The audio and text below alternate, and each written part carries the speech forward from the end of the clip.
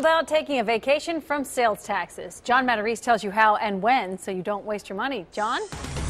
Well, Tanya, wouldn't it be great to go out to the mall or the Monroe outlets this weekend and buy a bunch of back-to-school clothing without paying 6.5% sales tax? Oh, don't head out yet because you can only if you're planning on traveling south. You see, Florida, Georgia, North Carolina, and Tennessee are among 17 states holding sales tax holidays in the next 2 weeks. That means no tax on clothing and school supplies. Aha, but not Ohio, Kentucky, or Indiana.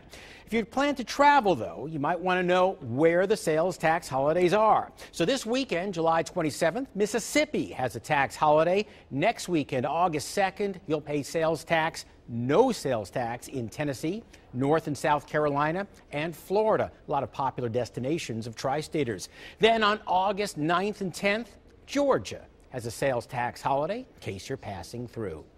Unfortunately, with state budget cuts, there are no plans for one anytime soon in Ohio, Kentucky, or Indiana. Don't go away. At 5:30, I'll show you the best ways to fight mosquitoes. That's a real problem after our recent rains in the tri-state. Plus, how can you get your hands on the new Google Chromecast, the newest way to watch TV? I'll let you know where it is so you don't waste your money.